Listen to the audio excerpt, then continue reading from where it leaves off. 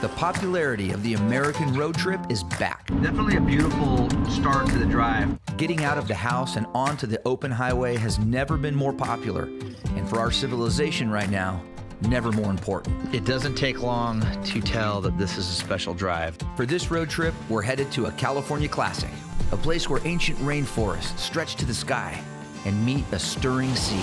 The beaches here are massive compared to Southern California.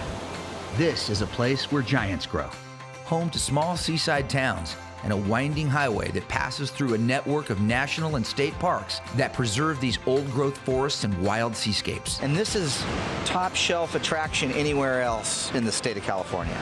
It's a place that requires no itinerary or detailed plan. Today's the first day the sun's come out in 2 weeks.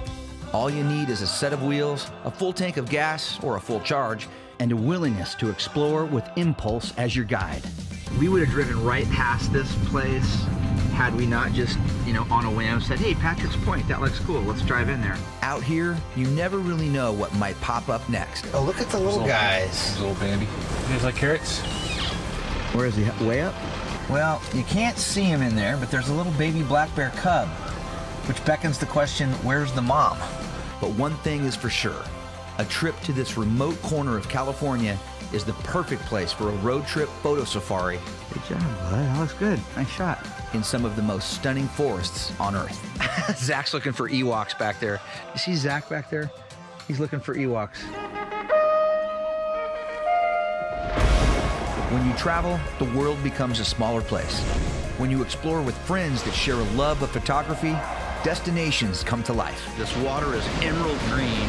We tell the stories of travel with our cameras, capturing some of the most beautiful locations on Earth. But every adventure reveals more than what's in the frame. Thunder boomers, we see them popping up right now. The people, the food, and unexpected turns in the journey. Now they're gonna swim right with us. Brings the full experience of travel into focus.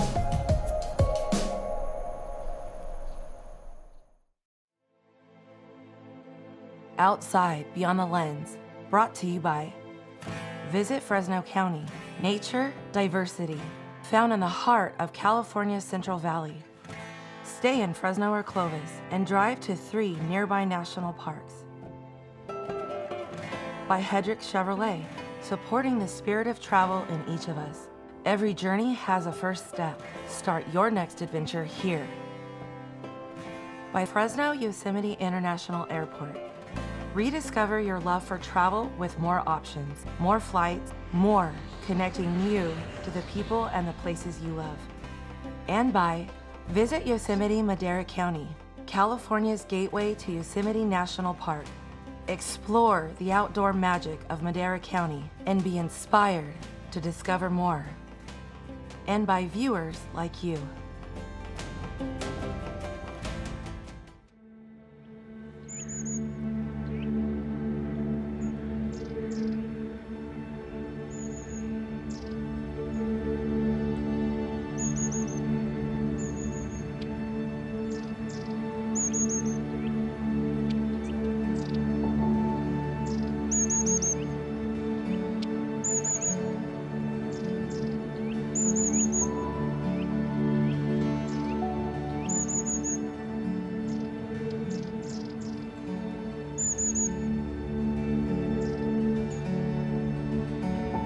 Morning light in a redwood forest. A setting so naturally perfect, it almost feels like a place you would only find in a dream. The old-growth redwood forests of Northern California are another reminder of how diverse this state is when it comes to outdoor beauty. This is the kind of road trip we love, with non-stop views, plenty of places to pull over and explore, and all anchored by unique small towns that add their own charms to a journey we can't wait to begin. We've decided to start our adventure in Arcata, California, working our way up the coast to Crescent City. Along the way, we'll pass through a series of parks that have different names and borders, but all share a continuous stretch of coastal redwoods that rise above a blanket of ferns and moss. Arcata is a small town about 280 miles north of San Francisco that sits along a giant inland lagoon not far from the neighboring town of Eureka. Arcata is a quiet coastal town that moves at a pace consistent with the slow retreat of morning fog that is common here in summer. After a nearly 7-hour drive from our home base in Central California, we've arrived in Arcata toward the end of the day. The typically stubborn marine layer has cleared, so we head to a nice spot next to Arcata Bay to break out cameras and get them ready for the several days of shooting we have planned ahead.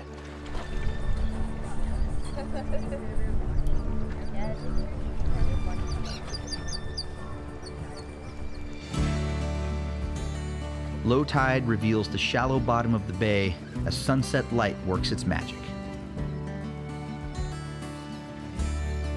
In what has been a difficult year for travel, simply being outside in a brisk, salty breeze with cameras up and the colors of a summer sunset in frame is a much-needed reminder for Zach, David, and myself that life can and will return to normal.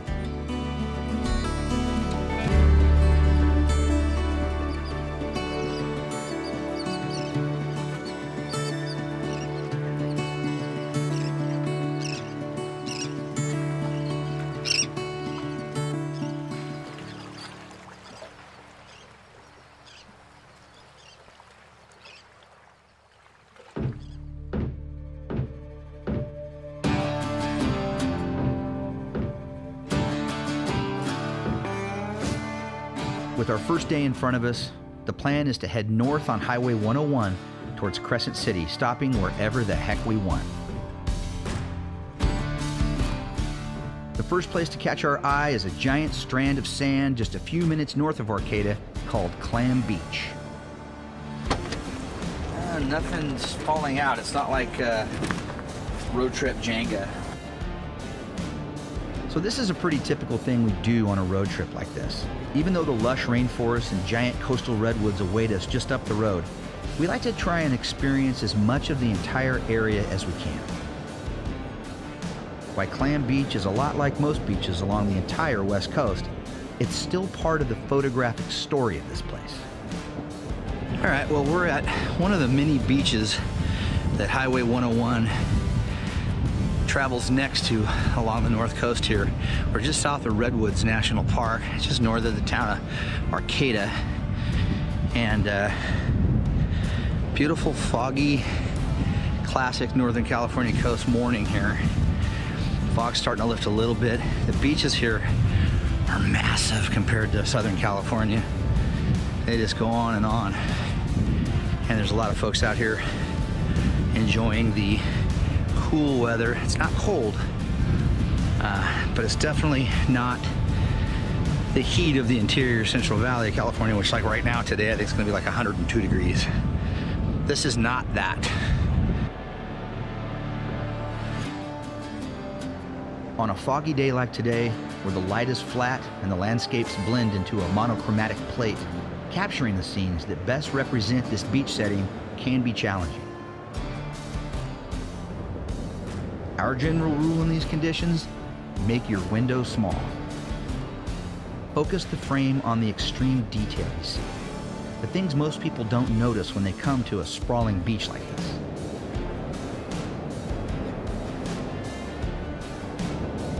I guess it's not really a big surprise, but when you walk on the beach, you can get sand in your shoes, right? Doesn't seem like that big of a deal. I didn't have any problem with my little slip-on. Zach, put your big boot up here. Zach wears these every time we go somewhere, which... I win every time. That's a big shoe. It's a lot of shoe. I win every time. But Boomer, what'd you do? Apparently I made the wrong choice in footwear today, so... Oh yeah, there's a little bit of sand in there. Maybe a half pound of sand, you know? A little half pound. That's what I had in each shoe. It might actually be illegal to try to smuggle that much native sand out of the beaches here.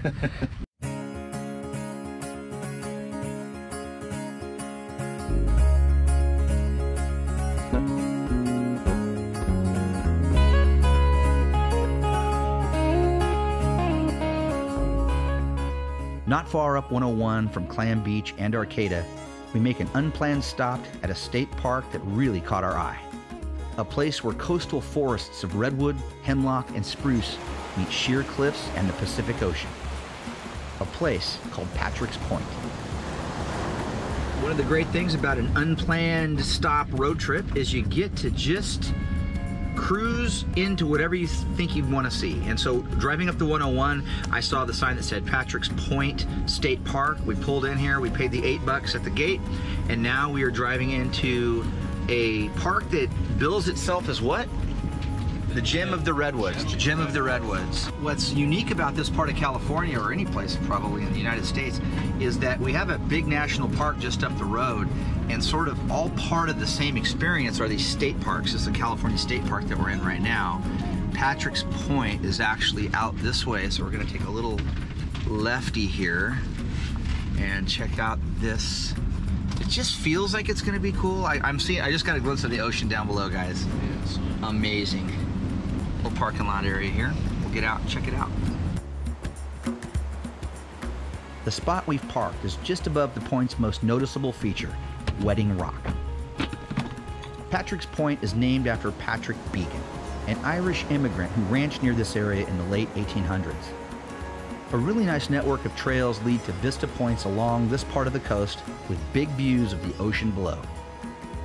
What's great about the northern part of California is you start getting into these, what they're called sea stacks, these rock formations that they're kind of separated from the coast, and the water kind of works in around them, and you'll see that you can even look out in the distance and you'll see big, giant, the tips of the sea stacks.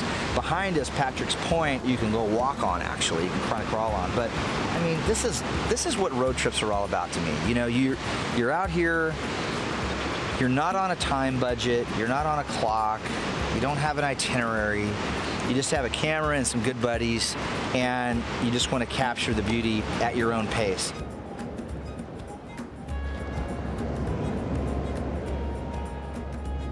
If you're headed north like we are, Patrick's Point is one of the last places you can easily get close, elevated access to the Pacific Ocean.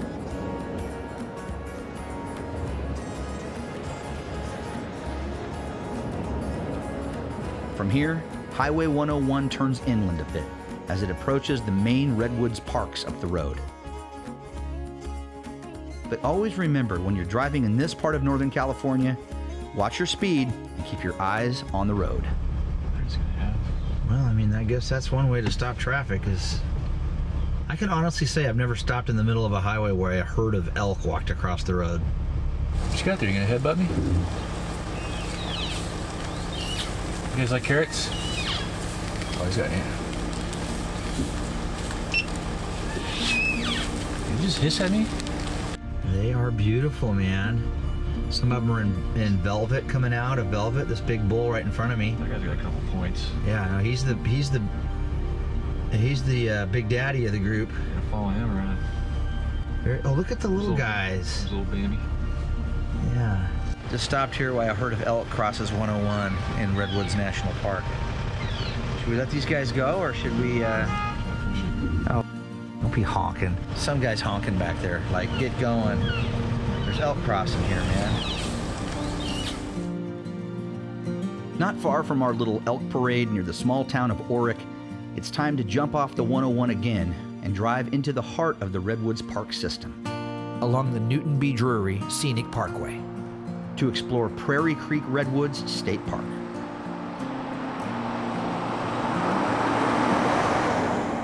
This scenic route, which parallels Highway 101 further east, winds through some of the best examples of coastal redwood forests in the area.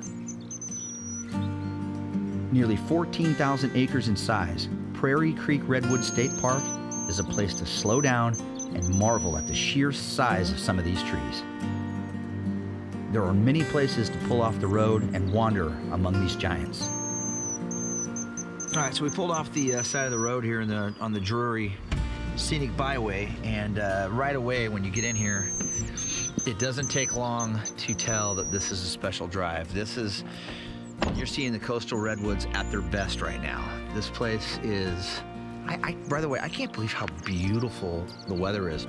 We spoke to a docent back at the Patrick's Point State Park, and they told us that today is the first day the sun's come out in 2 weeks. It's been socked in with fog, but right now, you guys, is this not perfect weather? Yeah. This is like nuts. I wish television could transmit temperature and smells, because while most of the time that might not be a good idea in the battle van, right now, here, walking around on the side of this road in this forest, it's absolutely beautiful. These coastal redwoods, cousins of the giant sequoia that grow in the Sierra Nevada mountains further inland in small groves, are the tallest trees on the planet. Zach's a tall guy. Wave your hand, Zach. Look at that. That's how big these trees are. Many of the trees in this part of the park are over 300 feet tall, with the tallest of the species growing nearly 400 feet and being close to 30 feet around at its base. There is a definite calming effect walking beneath these trees, and I can't help but wonder what this forest looked like almost 2,000 years ago when these redwoods were just emerging from the forest floor.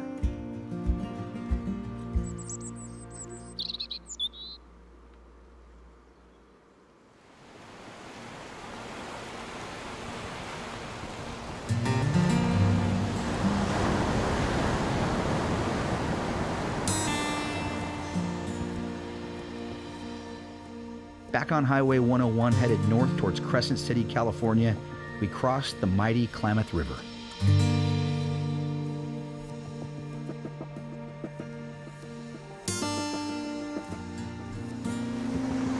This entire area, including the parks we just passed through, are the ancestral home to the native Yurok people.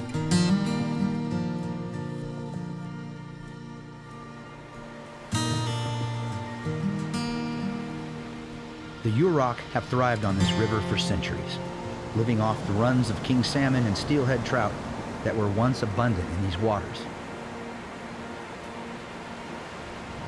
But hydropower dams upstream changed the flows of the river, shrinking the size of the salmon runs to a fraction of what they once were. But many Yuroks still live here and fish the mouth of the Klamath River in summer, honoring the traditions of their past.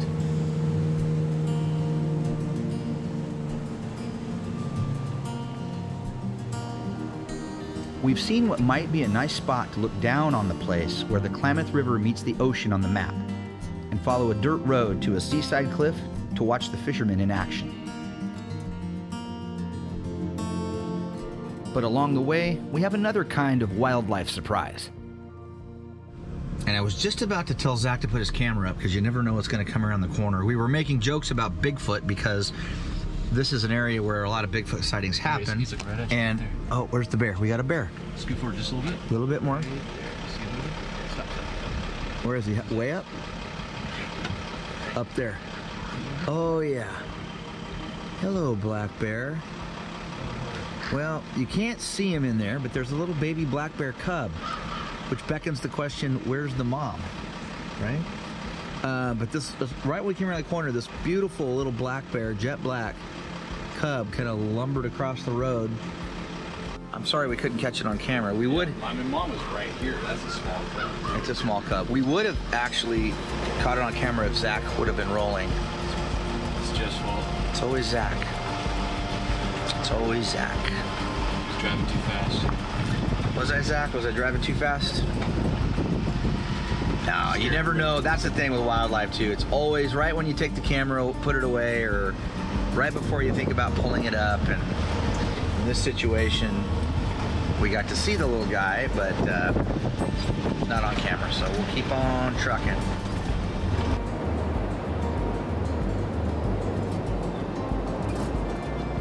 Native Yurok fishermen work to harvest salmon as they leave their time in the ocean behind to return to the river where their lives began, and to complete a circle that's always been part of the Klamath.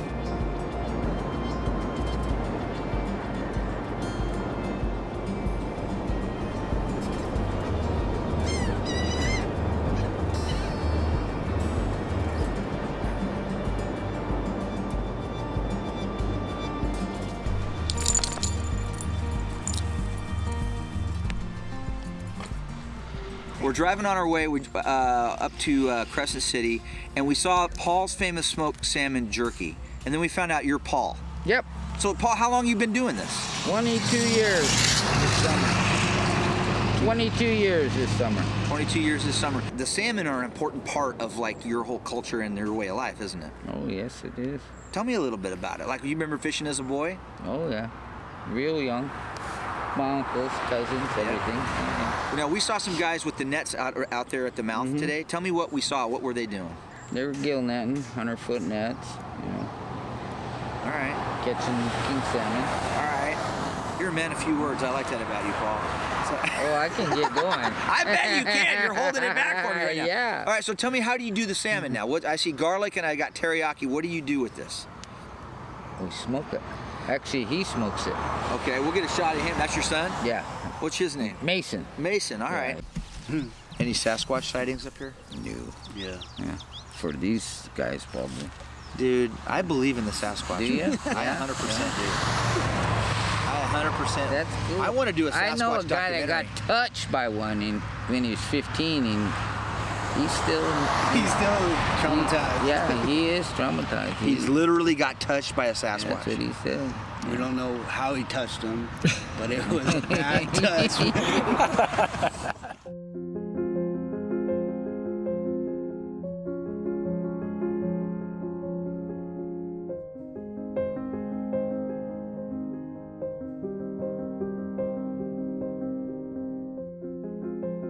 With the day winding down, we make one last stop as we arrive in Crescent City. Road trippers like us enjoying the surf at Crescent Beach. Families building memories they'll share for a lifetime along a drive they'll never forget.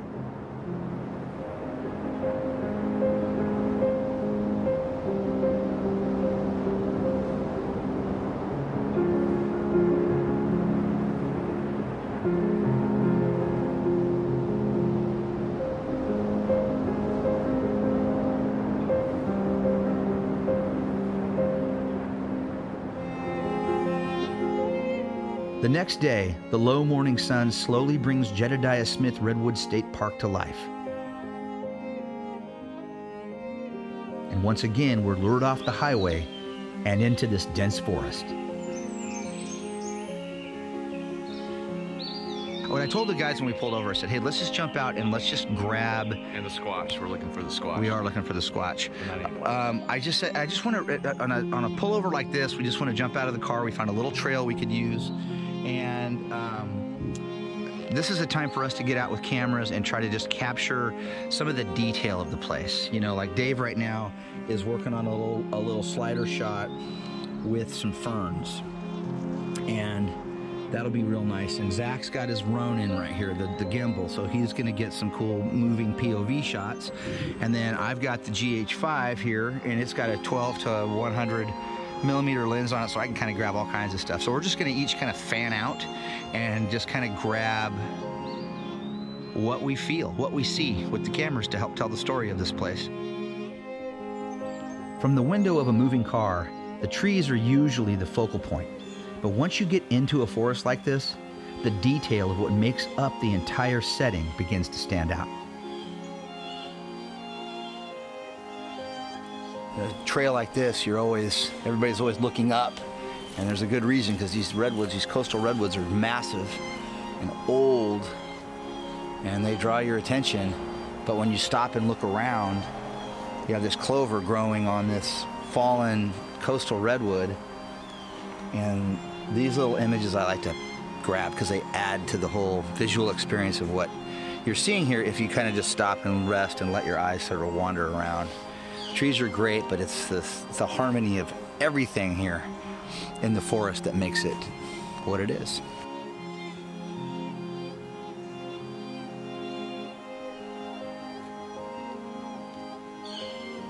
A good road trip for me has always been about escape. A way to leave the world we're tied to behind and to look into the worlds of others and how they live. It's a lesson in contrasts, in comparisons, and in discovery. And in a place like Northern California, where the coastal redwoods grow, a reconnection to ourselves.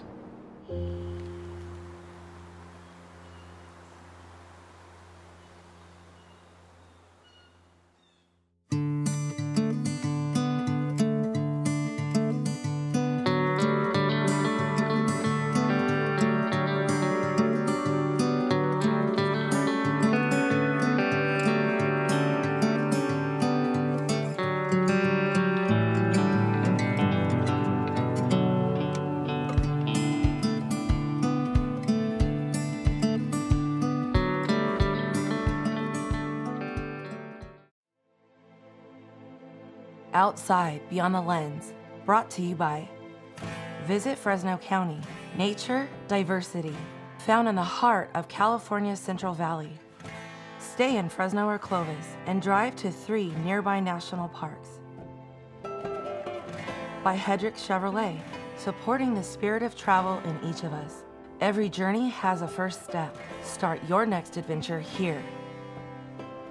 By Fresno Yosemite International Airport.